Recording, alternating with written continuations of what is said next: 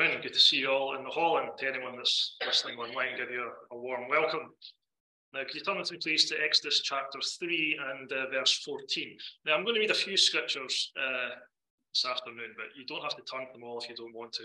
It'll just be a short verse here and there. But just to introduce the message today, we were at Edinburgh Castle. I've not been to Edinburgh Castle since I was a wee lad, but we went recently during the school holidays, and it's quite expensive to get in nowadays, just that's a warning. And we sort of traipsed around with the family, and we're in one of the chambers. It looked like a bit of a courtroom, and there was the royal cipher. Now, you may think, what on earth's a royal cipher? But you'll recognise that is, for example, ER2.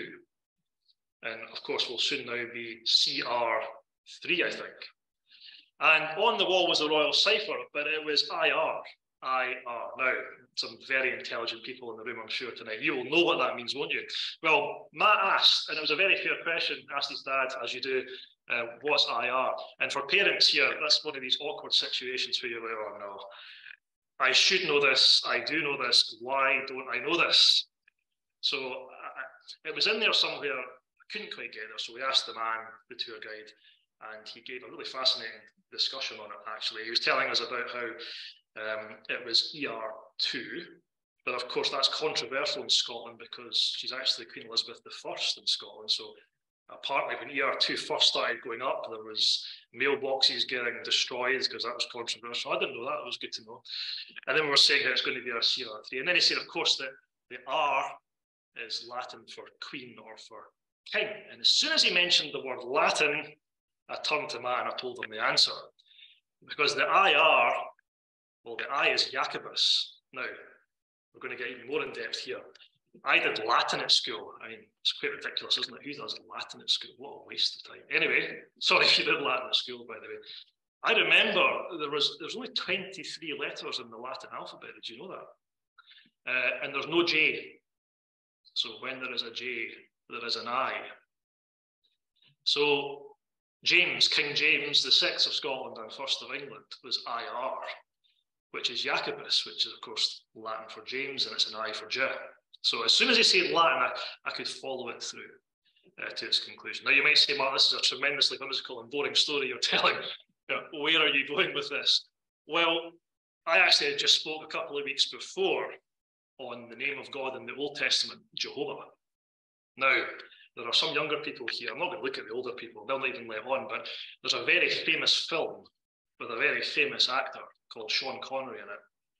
And he actually, in one of the very famous scenes, says the fact that in Latin, Jehovah starts with an I. Now, maybe you can tell me afterwards what that movie is if you don't know. I'm assuming most don't know because most won't watch movies in here. Anyway, Jehovah.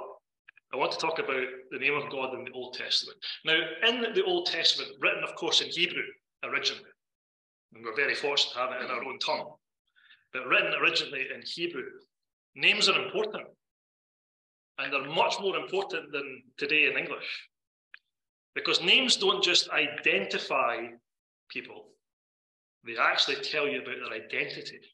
They don't just identify people with the principal reason for a name, but often, and certainly in the Bible, they also tell you about the person's identity. So let's go to Exodus chapter 3 in verse 14. And the context here is the burning bush, and Moses goes to the burning bush because God has something to tell Moses. He wants Moses to go and to deliver his people from Egypt. And we don't have time to go into that, but it's a fascinating thing we can read about in the scriptures. And Moses asked the question of God. He asks a few questions, but he says, well, who shall I say sent me? And God reveals himself in his name. I think it's fascinating, isn't it? What do we think God would say? He says, who shall I say sent me? And what does God say in verse 14? And God said unto Moses, I am that I am. And he said, thus shalt thou say unto the children of Israel, I am hath sent me unto you. When God declares who he is, he says, I am that I am. Now, this is the Hebrew word Yahweh. This is the word in the Old Testament for the Lord, Yahweh. And it's a phenomenal word. because it tells us about the identity of God. Now, you're here tonight for a gospel message in the Gospel Hall in Perth. I assume that you're open to the concept that there's a God. It would be a strange thing if you're a staunch atheist and reject outright there's a God. God says, I am that I am. And the word Yahweh really means to be. And God really says this: I am the self-existent, all-powerful, eternal God. That's how he reveals himself. I am that I am. That's who God is. Isn't it wonderful? And that's how he reveals himself, and how he says to Moses that you should say, send me. That's the word Yahweh. It's a word that's used well over 5,000 times in the Old Testament. I was reading recently, and you probably know this, that the Jewish people today, in their Bible, Old Testament, they just have YHWH. They don't have the vowels. Now, I work for a company that's taken the vowels out of its name. It seems to be trendy these days. I guess a lot of people mock us for that. But nonetheless, the Jewish people have taken the vowels out. And the concept here is that name is almost too holy to say. And when they read the Bible out loud, they don't say Yahweh, it's too holy. They don't want to utter the word. Instead, they say Adonai, Lord. So they use Adonai instead of Yahweh. But it's this word, I am. It is to be, the self-existing, self-sustaining, all-powerful, eternal God. But as I mentioned, from the Hebrew, translated is Yahweh, is translated into Jehovah. And it just means Lord. It just means Lord. So I want us to, this afternoon, to think about this word Jehovah in the Old Testament. We've already found out who God is, but we're going to find out a lot more about God and some of the references in the Old Testament to the word Jehovah. So the first one is in Genesis 22 and 14. So you don't have to turn to it. I think we're going to look at 5, I think. And this is not an exhaustive list, clearly. But for our gospel message this afternoon, we're going to find out a lot more about this self-existent, all-powerful God. So it says in Genesis chapter 2 and verse 14, and Abraham called the name of that place Jehovah, there's the word, Jehovah Jireh. As it is said to this day, in the mount of the Lord it shall be seen. Jehovah Jireh. Now that is translated, the Lord who provides. The Lord who provides. Now, this is a fascinating chapter in God's word. And it talks about the incident where God told Abraham, who he made many promises to, many great promises, to take his only son, Isaac, up Mount Moriah. And God was testing his faith, Abraham's faith. He wanted to see if Abraham would trust him fully. Faith is very, very important. And so much so that Abraham was willing to put his own son onto an altar, to the fact that it feels like he was actually sacrificing his own son. That's a horrific thing, isn't it? I mean, who would do that? But of course, God had never any intention for that to be the case. God was simply testing this man's faith, and he found that he was faithful. He says, no harm's going to come upon your son. And the Bible tells us there was a ram caught in the thicket. And God says, take the ram and offer the ram as a sacrifice. It's an incredible chapter. It's a wonderful chapter because it's a picture of the Lord Jesus Christ, isn't it? And we're learning here about a God who will provide. Well, what is God going to provide? Well, he provides many things. But the biggest message in the Bible, and the message for us tonight, is that God has provided his own son as a saviour. And Isaac is a picture of the Lord Jesus Christ because God was going to give his only son as a sacrifice for us. He is a substitutionary sacrifice. God gave his son to be crucified on the cross at Calvary to pay the price for your sin and for my sin. He would never let Abraham do that to his own son. But isn't it amazing what God, I am that I am, has done for us? He gave his own son as a sacrifice for our own sin. I think that's a wonderful, wonderful thing for us to consider this evening. Jehovah Jireh, the God who provides. Now let's go to another one in Exodus 15 and verse 26. And again, say, turn to it if you want, Exodus 15 and verse 26. So, the self-existent God who is a God who provides. In Exodus 15:26, it says this, and said, if thou wilt diligently hearken to the voice of the Lord thy God, and will do that which is right in the sight, and will give ear to his commandments, and keep all his statutes, I will put none of these diseases upon you, which I have brought upon the Egyptians, for I am the Lord that healeth thee. So this is another Yahweh verse. I am the Lord that healeth thee. So a God who provides, a God who heals. Well, that's good, isn't it? Now, in the context of this chapter, he has delivered his people out of Egypt, and he used Moses partly to do that, of course. And they are just come out of what a tremendous victory for God's children of Israel. But it doesn't take long before the grumbling begins, and there's a problem in this place called Marah with the water. It was very bitter. It was hard to drink. And God told Moses to take a tree of healing, and to put it in the water. And the water went from being bitter to sweet, and it was lovely to the taste. Now, many a good gospel message will have been preached, I'm sure, from here about the significance of trees in the Bible. God said of the tree in Genesis, don't eat of the fruit of that tree. You've got all the fruit in the garden to eat. Don't eat of the fruit of this tree. And of course, Adam and Eve took the fruit and they sinned, and sin entered into the world. And we know, of course, the Lord Jesus Christ, as we mentioned, went to the cross at Calvary, a tree, and he was crucified there for you and for me. I mean, of course, the Bible finishes with a tree in mind as well, which I've not got time to think about. So a very interesting study is trees in the scriptures. But ultimately, the water wasn't bitter anymore, and the people were healed. God healed. Now it says in Romans chapter 3, sorry, I just lost my place here. It says in the scriptures that the Lord Jesus Christ healed. The Lord Jesus Christ healed. And it says of Psalm 103, God who forgives all our iniquities, sins, and who heals all our diseases. Forgives all our iniquities, all our sins, and he heals all our diseases. Now that's exactly what the Lord Jesus Christ did.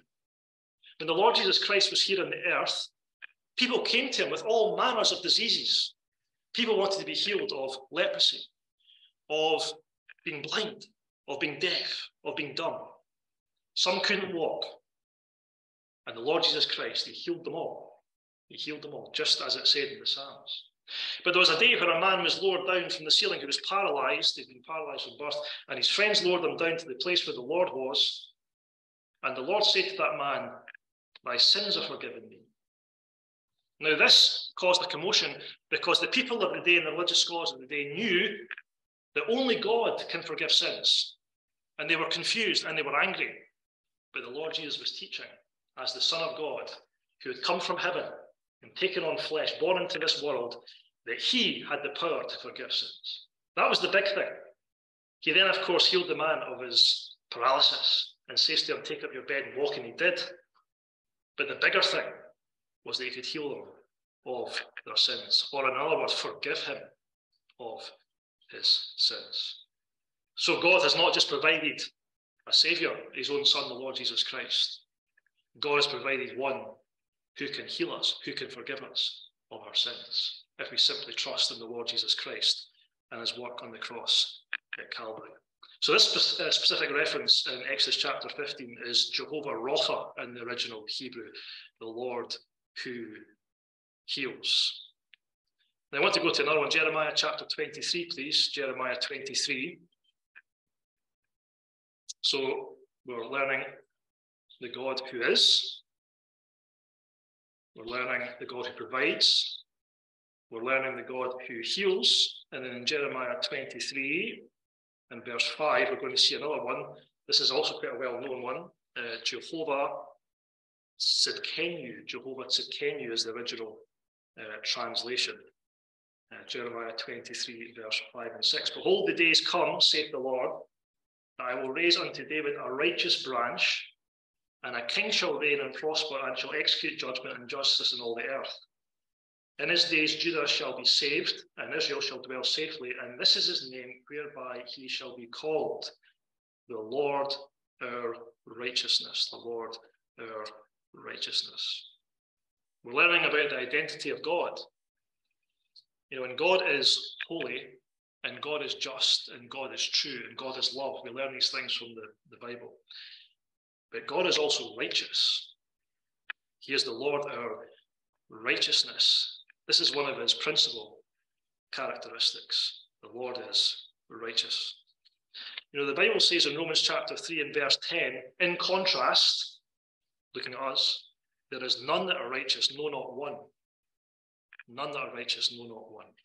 We need God's righteousness. If we ever want to be in God's heaven, if we ever want to spend eternity with God, we can never be there in our sins. And the Bible says that all of us have sinned and fallen short of his glory. We need to be righteous, and we can never be self-righteous. We can only be in heaven with God, with God's righteousness. It says in Romans chapter 1 that the righteous live by faith. It's never done by works. It's done by faith. Those that have their faith and trust in the Lord Jesus Christ are deemed as righteous. And the same book tells us that God's righteousness is revealed through the gospel of the Lord Jesus Christ. I wonder tonight, have you trusted in the Lord Jesus? Do you know that in the eyes of God you are righteous, forgiven of your sins, and fit for eternity in heaven because you're clothed with the righteousness of the Lord Jesus Christ? Do you know that for sure? That's Jehovah Tsidkenu, the Lord who is righteous. Now, Murray McShane, who I think's from Dundee, Ali will know the answer to that. Yes, he's nodding. He's from Dundee, a very famous preacher. Many people saved in Scotland through the preaching of Murray McShane. Did write a few hymns, and I believe that his most famous hymn was indeed entitled Jehovah Tsidkenu. And one of the verses says, my terrors all banished before his sweet name, my guilty fears banished, with boldness I came to drink at the fountain, life-giving and free. Jehovah Tsidkenu is all things to me. A wonderful hymn, lovely words, the Lord our righteousness. Now, I've just got two more before we finish, and we're going to look at Judges chapter 6 and verse 24, just briefly. And this is Jehovah Shalom, and if you're a linguist, you'll probably know how this translates, Jehovah Shalom, because just Shalom is a very well used word with the Jews today in Hebrew. Of course, it means peace. So this is the Lord our peace in Judges chapter 6 and verse 24. I can just get my fingers working. There we go, Judges chapter 6, verse 24. And it says there, then Gideon built an altar there unto the Lord and called it Jehovah Shalom. Unto this day as yet in Ophrah of the Abiezrites. I think that's how you pronounce that. So Jehovah Shalom, the Lord our peace. Now the context here is before the kings there were judges. God raised men and women actually as judges to correct the people as they disobeyed him and went off on their own. And here God appears to Gideon, and Gideon wanted a sign from God. And when God revealed himself, and Gideon realized that it was the angel of the Lord that was speaking to him, he was very distressed because he thought he might die, remembering that man could not look at God and live. But in this case, God says to him, fear not, peace be unto thee. That is the context of the chapter. So it's the God of peace, the Lord our peace. I want to ask you a simple question. Are you at peace with God? Are you at peace with God? Well, the Bible says if we're still in our sins, and we've not had our sins forgiven, and we're not trusting in the Lord Jesus Christ for salvation, that we are not at peace with God. Indeed, we're at enmity with God. It says in Colossians chapter 1 and verse 20, having made peace through the blood of his cross by him to reconcile all things unto himself. It says in Romans chapter 5, therefore, being justified by faith, we have peace with God through our Lord Jesus Christ. The Lord Jesus Christ has made it possible for us to be at peace with God because he paid the price for sin on the cross and he shed his precious blood. Those that put their faith in the Lord Jesus Christ, as it says here, are at peace with God. I wonder if you're at peace. That is Jehovah Shalom, the Lord our peace. So let's go to the final one. So we've looked at the God who is, the self-sustaining, eternal God. We've looked at Jehovah Jireh, the God who provides, the God who heals, the God of our righteousness, the God of our peace. And we're going to finish with the very final one, and it is in Ezekiel chapter 48 and verse 35. This one's probably a little bit more obscure, but the thought here is absolutely lovely, especially for Christians. Ezekiel chapter 48 and verse 35.